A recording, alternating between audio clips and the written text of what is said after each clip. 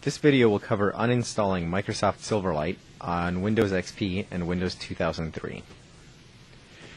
In order to uninstall Microsoft Silverlight, you need to be logged into your computer as an administrator. Before starting the uninstall process, you should close any running web browsers on your machine. Once your web browsers are closed, click Start, then Control Panel. In the Control Panel, double-click on Add or Remove Programs. In the list of programs to be removed, scroll down until you find Microsoft Silverlight. Click on Silverlight, then click on Remove. Windows will then ask you if you're sure you want to remove Silverlight from your computer. Click Yes to continue.